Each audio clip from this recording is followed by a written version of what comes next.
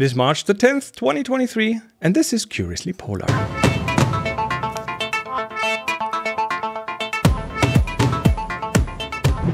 And he's back from the cold, from the south, from the Antarctic. Hi, Henry. Hi, Chris. How are you doing? I'm doing fine. Good to have you back. Thank you. Glad to be back. Yeah, you've been on a ship again. Yeah. How unexpected. And you've brought us ice stories to talk about. Oh, yes. The episode will be full of Antarctic stories. Which is a good fit. We are recording this early March, and yesterday we had snow here in Germany. So, yeah. So hey, Antarctic conditions in Germany.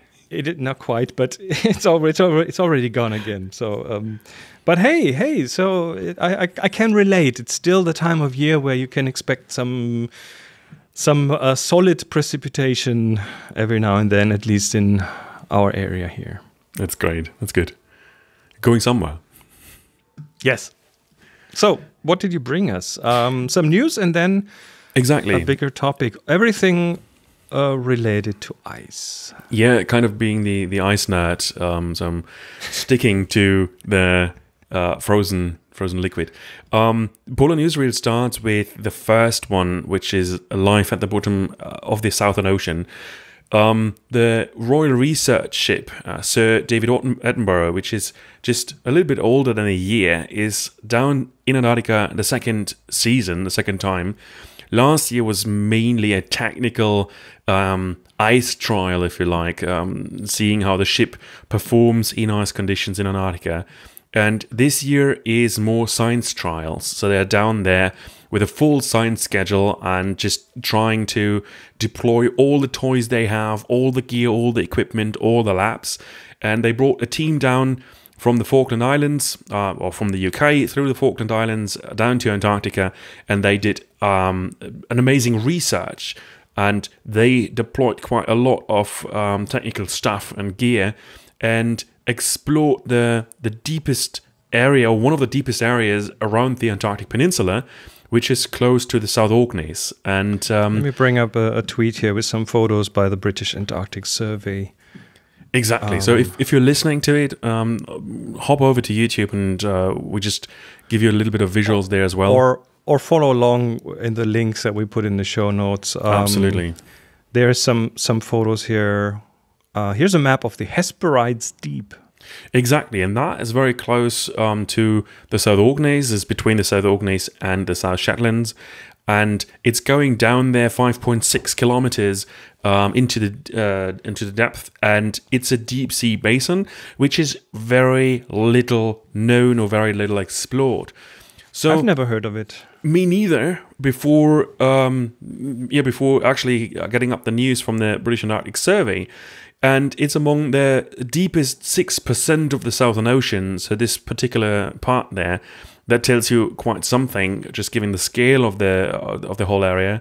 And I'm following particularly two scientists who are on board. And one is Hugh Griffith, who is a marine biologist, and the other one is Jamie Maxwell, who's a marine biologist PhD, who is doing his PhD project on board, which I find quite an amazing chance to be on a research icebreaker like this, being deployed to Antarctica and having the chance to actually do some field work on the seventh continent. So they deployed their research robots and trawling equipment and wanted to figure out what life at the bottom of those deep areas looks like. And they retrieved quite some amazing creatures, and they got them back on board. They photographed them, and now they are actually on their way back to the UK to actually have a chance to research them in detail in the laboratory. Give them names if they are unexplored before, if they're unknown. And now the exciting part starts. But just being able to actually deploy a 7.6 kilometer winch cable that just goes down with two camera systems, two types of different trawlers, and a CDD to measure temperature, salinity, and so on. That's a pretty amazing task. All in all, over the whole time, they deployed over 100 kilometers of winch length into the ocean, which is really, really amazing. Yeah. Do they have a backup winch just in case it snaps or something? The cable snaps. That's quite a long ways down there. So there must be a lot of weight pulling on that right at the top there. Yeah, and also considering the pressure down there. So I hope they have a replacement winch there. I don't really know. I haven't been on the Attenborough yet. But it's just something to look up to. So, question to you, and I'm not sure if you're the right one to answer this, but those creatures are being pulled up from over 5 kilometers deep. They say that they deployed over 7.6 kilometers, so there's some slack, but it's over 5 kilometers deep, and the pressure is amazingly strong down there. It's an immense pressure.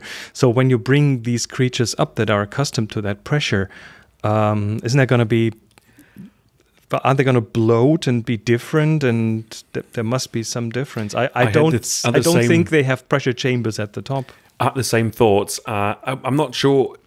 Just looking at the pictures, the trolls are just cages. There are no pressure chambers. I don't see a pressure chamber on any of those pictures. So I don't really see how they could maintain the pressure for those creatures. And yes, I'm totally there with you.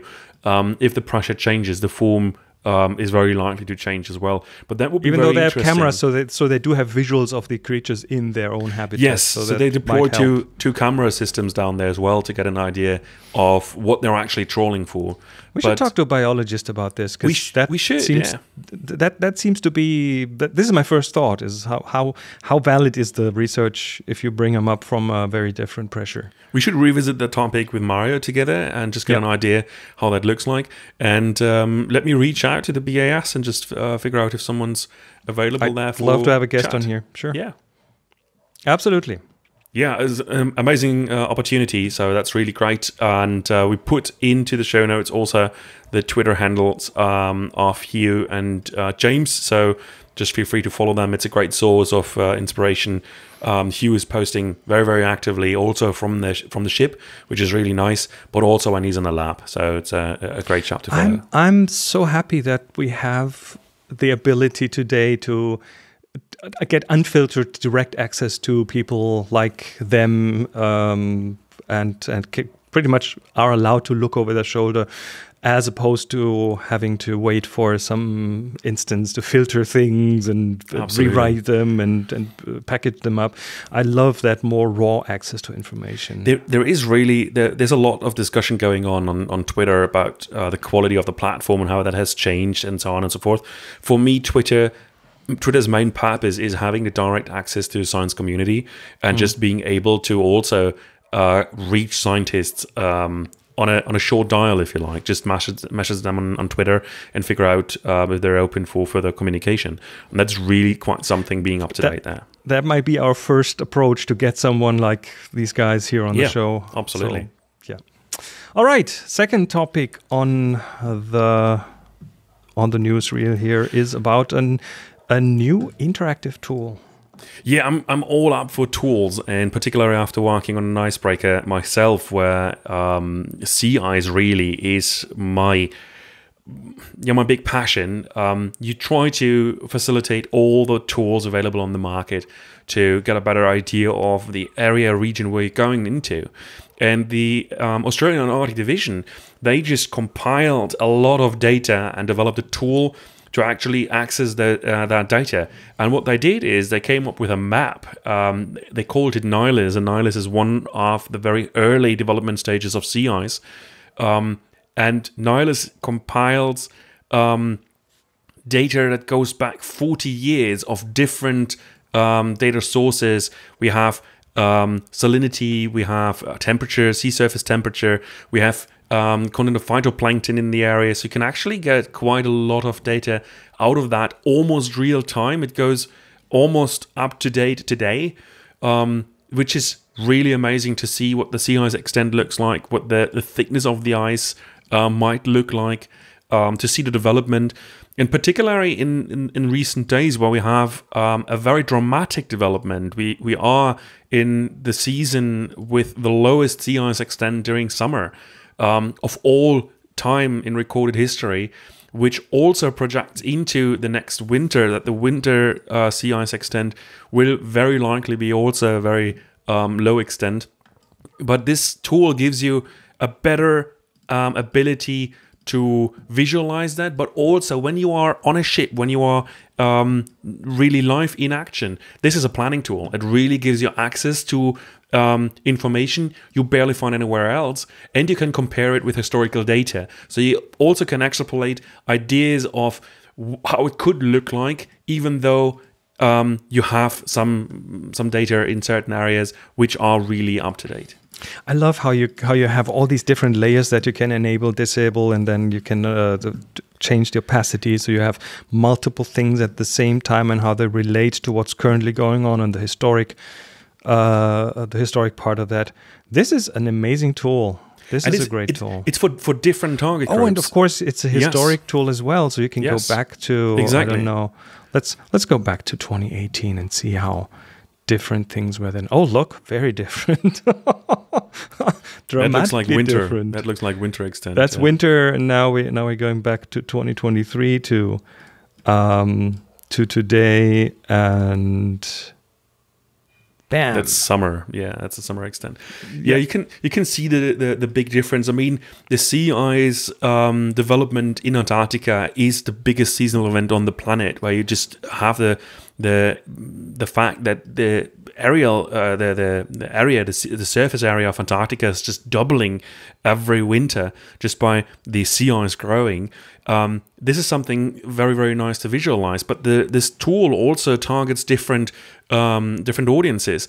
It's good for navigational purposes, for ship crews, for bridge crews, to actually get an idea how sea ice looks like. For scientists, you have such an abundance of data in there, dating back 40 years or up to 40 years. That's just really a big fundus of resource, and it gives you an easier access to that data, so you don't have to go all the way down there to do particular research. That's really, really great. It's a fantastic opportunity brought by the Australian Antarctic Division. Really, really cool.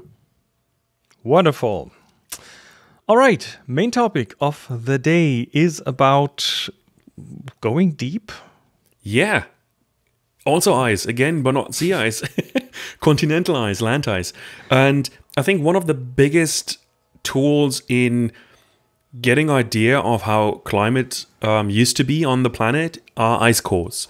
And we talked in previous episodes about ice core drilling projects in the past, and this season has been a very, very active one. So just being on a ship in Antarctica, dealing with tourists, it's pretty awesome that we have this access to Twitter, to direct access to scientists. So we actually can build that in. And I did that in my presentations, just talking about ongoing ice core projects. And right now there are 3 big projects. There are more, but 3 main projects I want to focus on today, which are competing about a superlative of the oldest ice core, trying to drill a continuous ice core for the oldest ice. So it's like archaeology on land. When the deeper you dig, the older things get, and the same is true, of course, in land ice, right? But ice in general. Basically, ice or glacier ice forms with overlying layers of snow being compressed. Obviously, you have movement in a glacier as well, so you have it also in the ice sheet, and that makes it a little bit tricky because you have upwelling on certain areas, you have mixes of layers, and so on and so forth. So it's tougher than land archaeology because that typically stays in place and the ice moves or flows around. Yes and no. Land archaeology also is difficult depending on how far you want to date back, because the crust is also in motion. So you also have crust dissolving on. Okay, I was more on the the Romans level and not quite the Earth's history level. Exactly, but now we're talking about ice cores that are dating back over 1 million years. And holy cow, really? And if we talk in geological data or timescales, then also archaeology, land-based archaeology, would face difficulties because you the bedrock also changes over 1 million years, obviously. But here, brought to us by Scientific American, by ABC, by Polar Journal, we want to talk a little bit about those 3 different projects. And one that's really interesting, which just blew my mind a few years back, is COLDEX from the US National Science Foundation. And COLDEX has one sub-project, which is drilling in the Allen Hills. Allen Hills is very close to McMurdo. It's at the edge of the Ross ice shelf in the Transantarctic Mountains. And Allen Hills has the reputation for drilling or having retrieved the oldest ice in Antarctica of all times, 2.5 million years old. That is amazing. It was absolutely amazing when I heard that the first time.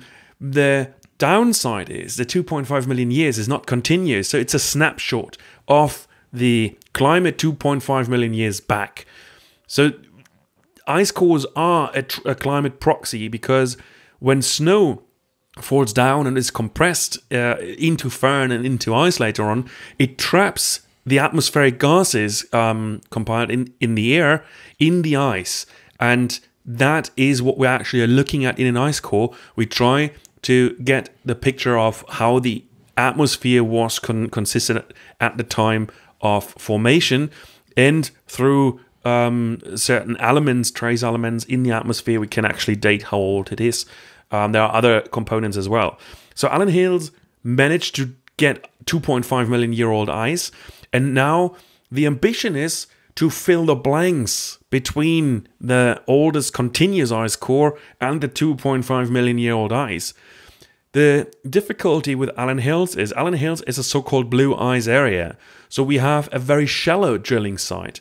The ice core drill is not vertically into the ground as it usually would be, but horizontal towards the mountain, because the mountain works a little bit as the upwelling area. So the ice is constantly in motion, and the oldest ice, which normally would be at the very, very bottom, is just upwelled on the mountain slope, if you like, and brought to the surface. That's also one of the reasons why meteorites, which are coming down to Antarctica, are very well found around the Transantarctic Mountains, because you have this upwelling there of the ice. And so then upwelling, how do I have to imagine that? Why is it upwelling? Is there pressure coming from the side that pushes it up, like mountains? Some of the mountains are built when tectonic plates meet and that kind of stuff? No, imagine that more like waves running onto the beach. Okay, so we are back to ice being basically like a viscous liquid. It flows. Yeah.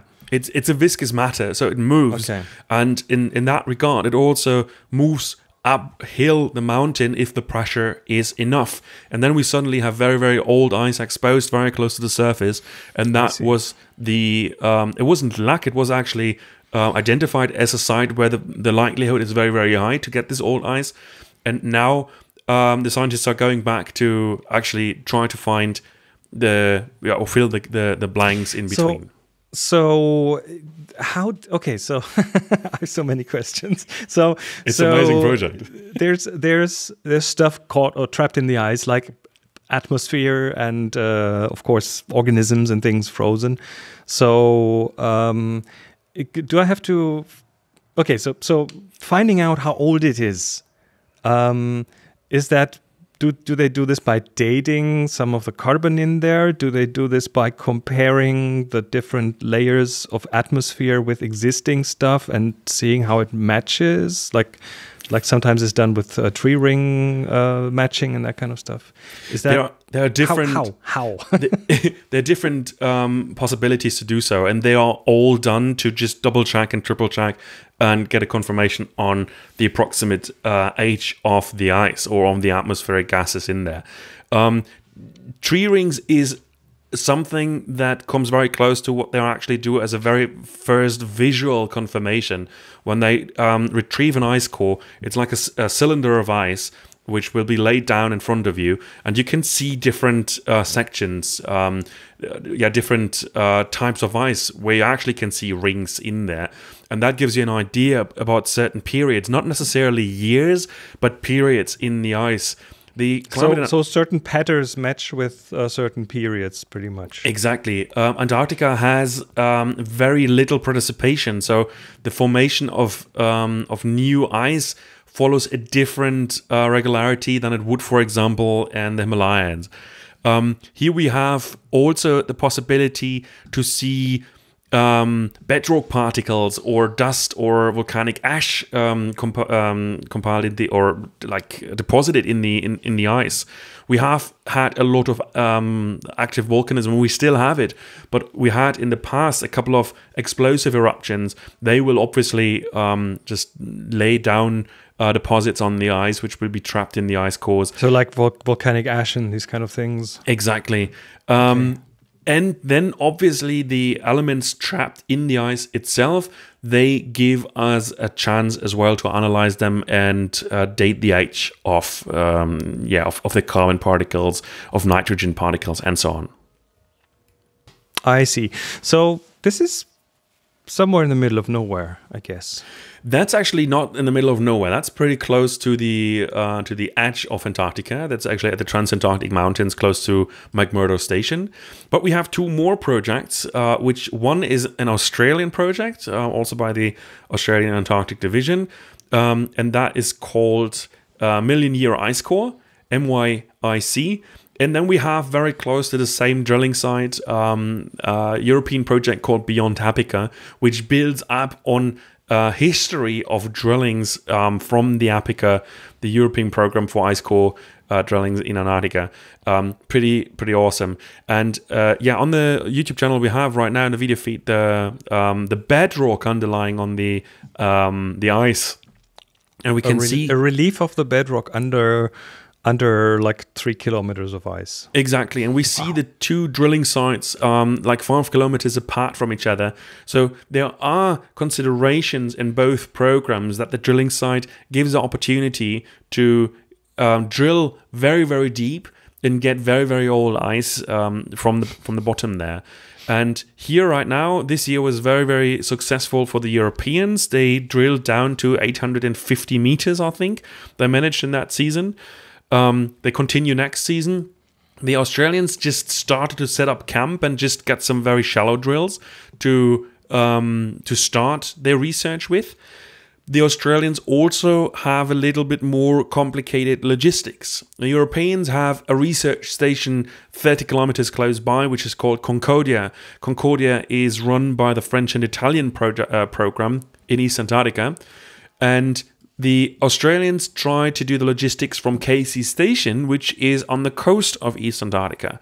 That means they need to traverse from Casey Station all the way to the drilling site, which is 1,200 kilometers away from the coast. So logistics in Antarctica, they face obviously certain challenges. One is the distance. The other is the weather we have there, the wind speeds coming down. And it's pretty amazing to get an idea of temperature, wind from people who are involved in that project. And I'm going to put a link in the show notes from ABC Australia, which has a phone call with the technical director of the logistics of that project, who talks a little bit about how they faced the temperatures when they started almost at freezing point, -1 degree Celsius. And then once they reached the drilling site, they had -30, -35. And then when the temperatures plummeted down to -40 and beyond, they realized it's the end of the season, it's time to go home. And then they started traveling back 1,200 kilometers. This is so wild. This is so wild. It's even wilder when you see those humongous tractors and caterpillars they're using to traverse that down, and you realize they're traveling with 10 kilometers per hour speed. 1,200 kilometers. It's a slightly different way of traveling than we would do on a German highway. That's why you need a vehicle with like autopilot built in. It just takes care of everything, so you can, I don't know, surf the web while driving very slowly. But but you also really want to have the human factor involved there, because the surface of Antarctica is not a highway. So you have still crevasses, sastrugi, and different features there, which you need to navigate along. But it's interesting to see how long it took. And one of the Twitter links, there is a beautiful map of the traverse where they have the daily stops piled up on that route, which is really amazing to see. That it eventually took them 42 days back and forth just the traversing. That is crazy. And when you think about the environment, on a good day, everything is just plain white. On a bad day, you don't see anything, not even the tractor in front of you. How do we? Okay, so they have GPS. They know where they are. They have all the modern amenities. They have nicely heated cabins, I guess. But how do you keep yourself from going completely bonkers doing that? I suppose podcast listening helps. So you load up on. You might have a Starlink on the top to download stuff and be in touch. But I heard from a couple of scientists this season that Starlink this year helped a lot of getting people or keeping people sane and getting people access. And it's not just like 2 vehicles. That's an entire trek. It's a caravan. Yeah. There was like I think it was 5 or 6 big tractors, a piston bully, one of those snow machines. They had each of those tractors had 1 or 2 carriers behind them. So it was a big effort. One of the tractors was pulling their living quarters where they would sleep overnight. Then, so would those be the scientists hauling that stuff there, or would that be people and then the scientists would fly in later when everything is there and set up? That's an interesting question. I think it's a mix of both. We had a press agent there, or not a press agent, a photographer, which delivered an awesome documentation on the Twitter channel of the Australian Antarctic Division. We had a couple of logistics there, but also scientists. But they also had the chance, and that was then the big advantage, that they had a Basler airplane which was flying from the drilling site to Casey to actually get the ice cores out. So I suppose that some of the scientists would also go through the plane. I'm not sure. Okay. Well. That's fairly amazing. It's a really wild adventure to do stuff like that.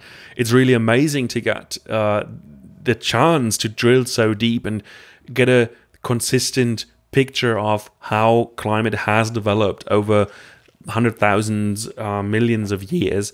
So the goal right now is to go back 1 million years and more. The longest continuous ice core we have right now dates back 800,000 years. So now nothing. The aim is to go 200,000 years further and possibly even further. But that costs a lot of money. It takes a lot of time. Where are they in the project right now? Is the drilling finished? Are they now evaluating the cores?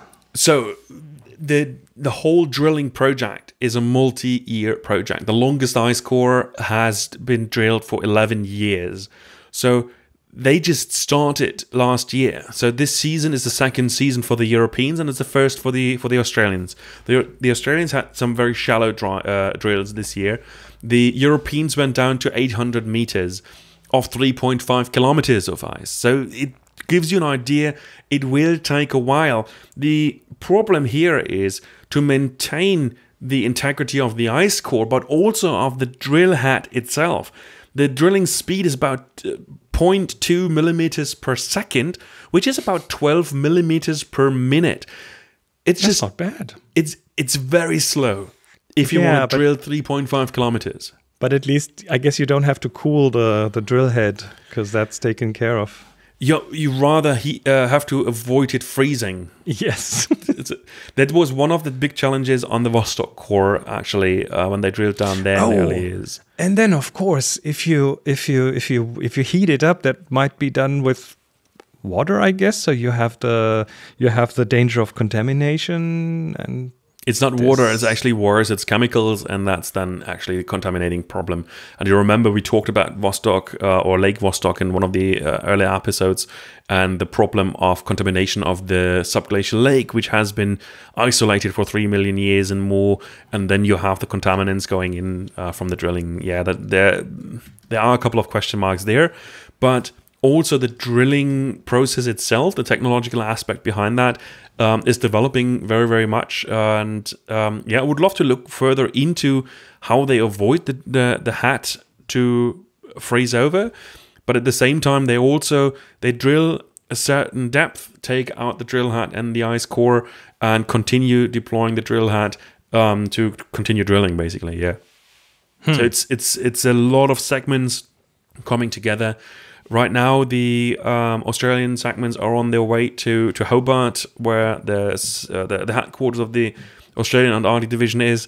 The European project is going to Italy right now, where the ice cores will be investigated. So I'm really curious what the first findings will be, but also curious how that project develops over the years. All right. Race to the oldest ice. Amazing stuff. Absolutely. Thanks for putting this together. This is very cool. So we know everything about ice now, about the life at the very depths of the Southern Ocean, new mapping tools, and old ice. So that brings us to the end of this episode of Curiously Polar. Thanks everyone for being Curiously Polar. Thanks everyone for being subscribed. If you're not, check out your podcast app of choice, and you'll find us there, and hit that subscribe button. That helps us make us more visible. You'll find more at curiouslypolar.com, and by being subscribed, you'll find out when there's new episodes. See you soon. Take care. Bye-bye.